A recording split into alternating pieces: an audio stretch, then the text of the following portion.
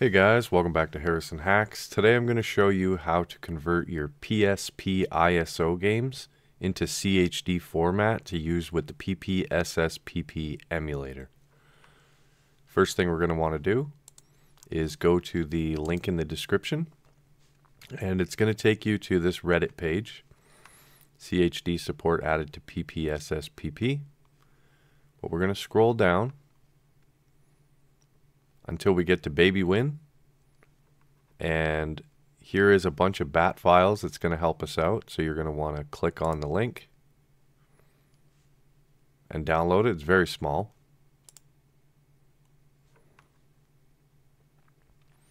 And you can see right here on the Getting Started PPSSPP page, they're telling us CHD is supported from PPSSPP 1.17. So you have to be on 1.17 or newer in order for this to work. They also point out here that your CHDs need to be created with CHDman Create DVD. So when you're doing PS1 games and Dreamcast games and things like that, most people do Create CD. So Create DVD, but it's all done in these batch files. So here we have our user-friendly. It says for RetroPie, but we can use it for Windows. So we're going to right-click, 7-zip, extract here, and we'll have this folder. And we have a bunch of bat files in here. So we want to create CD, and you can do it from a QBin file, a GDI file, or an ISO file, and that'll convert it to CHD for PS1, Dreamcast, so on. The Create DVD, you can use BinQ, GDI, or ISO, and that is the one we're going to be using today, PS2 and PSP. Then you can go ahead and extract your CHDs if you would ever want to. So I'm going to snap this to the side. And I'm going to go to where I have my PSP games. And all I'm going to do is drag them into the CHDman folder, just like that. And I'm going to hit Create DVD.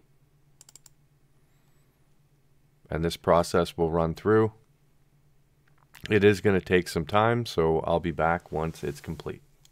So here we are.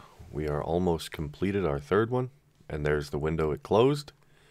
And now we have CHD files. So I'm going to put them back in my PPSSPP games folder. This time, instead of having my ISO games there, I'll move my CHDs. So there's 1,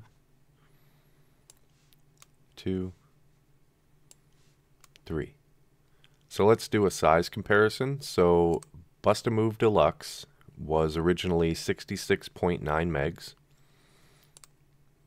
and it dropped all the way down to 36.1. The Capcom Classics Collection Remixed was 545. It's now 487. So not a huge savings, but I mean, if you've got a large library, it'll add up.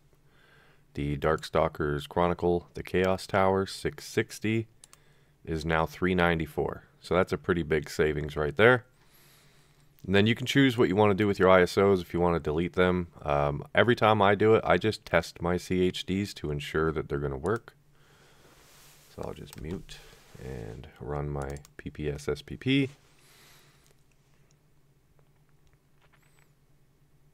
There we go. So let's launch a game.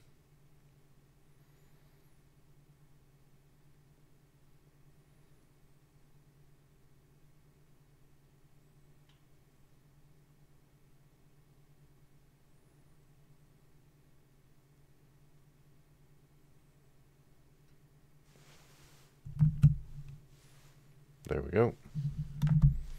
So I'm just going to exit out, exit.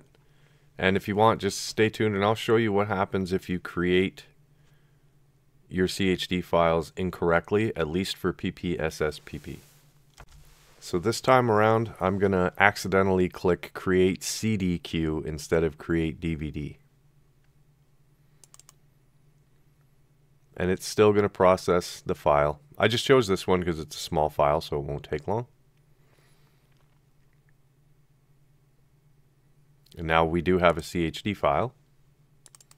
So I'll put it into my PPSSPP games folder, and I will launch the program.